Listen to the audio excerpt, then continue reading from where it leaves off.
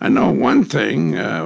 Watching you play last year, I bet you I was more nervous watching the Royals play last year when I managed the Royals. I mean, I was really pulling for him to turn that whole thing around from being down 6-3 in the sixth inning and with Lester pitching and tie the game up, and he took him out, and to win the knockout game at 11 innings, and then to see how good they played against Baltimore and just dominated them. And the only thing I sitting there and I was just kind of crying to him, I think I wish I'd have had your bullpen when I managed. Jeez, that's one of the greatest bullpens I've ever seen. I can't believe that you got three guys and even four, if you talk about you better beat them in 6 innings or you don't have a very good chance of beating the Royals. But I am happy to see the club playing well. This year, I just am amazed when I watched you play last year, last in home runs, last in runs scored, last in batting average. And this year I look at your lineups, hell, everybody's hitting 300.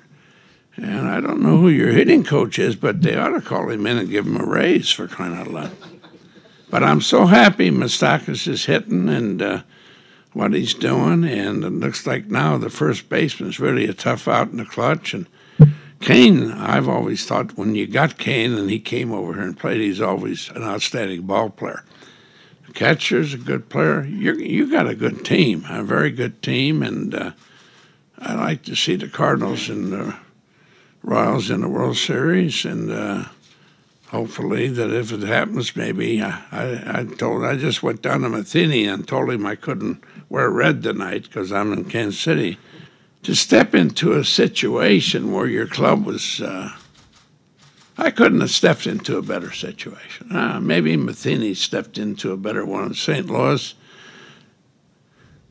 You know, we had, at that time, we had Buck Martinez and catching most of the games and 2 other guys. And then we had Mayberry having a heck of a year. I'm talking about when I came here. And Frank White was on the bench. Collin was on the bench. Freddie Pontek was a hell of a turf shortstop. George Brett, 21-year-old rookie, just tearing the league apart. And then I had McRae and Otis, and I put Collins. Pinsent was playing right field, and Wolford was out there. But when the DH started in '73, of course, Hal became most of a DH, and I had 2 kids in left field at Platoon, and Poquet and Wolford. And nobody said we had enough pitching, but we had some pretty good pitching. Split off. We traded for Gura. Leonard was an outstanding pitcher. Never got the credit that he should get. I don't think that you get much ink in the Midwest like you get on the East and West Coast, but there was a period of 5 years that Leonard won more games than Jim Palmer did. And my only gripe about coming here was I didn't have Busby. And had him when he had a rotor cuff problem, and he'd already pitched 2 no-hitters, and I coached against him. I saw him pitch a lot before he hurt that rotor cuff. And if we'd had Busby to go along with Leonard and Splittorff and Gura, and we fitted in some guys, and the big thing is, if we'd have signed Gossage, I might still be managing the Royals 3-1, and we came back from 3-1. We won in 6, they won in 7, 2-1. I'm sorry. But the big thing I remember, we were taking batting practice in St. Louis, and my ground crew said, it's going to rain in 10 minutes. We're going to cover the field. I said, fine.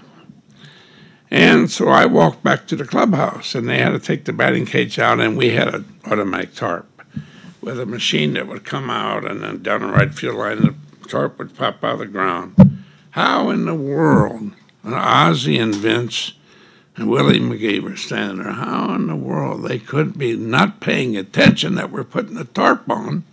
15 minutes later, they come in and said, Vince got run over by a tarp. So what? So anyway, he said he was okay. The x-rays were negative, and I said, fine. We opened up here, I think, on a Tuesday night or something like that. And I never heard anything.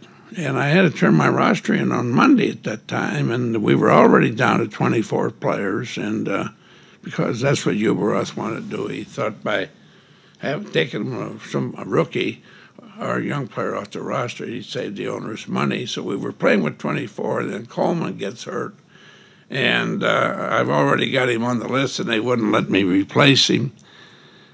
But the big thing, I don't want to harp on the call because it sounds like sour grapes. The Royals pitching shut us down. And once we lost Coleman, my Jackrabbits, if you look back at the 85 stats, we had outstanding pitching. We had Tudor that was 22-7.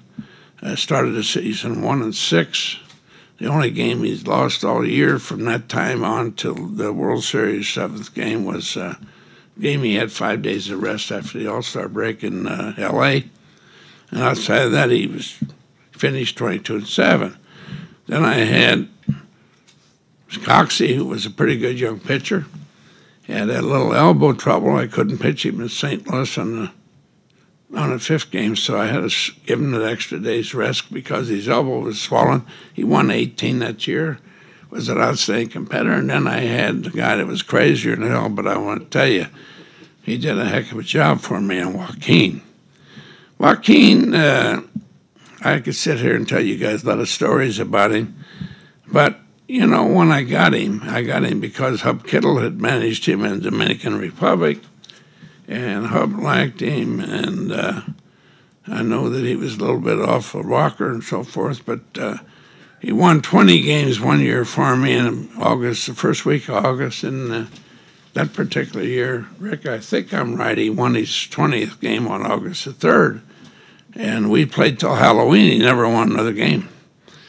He should have won 30, but he won 20. That's all he had to do, and he was a joy to manage. You sat on a firecracker every day, whether you won 10 in a row or lost 10 in a row. But when you're asking me this question, I'm getting worse than Casey Stengel, for crying out loud.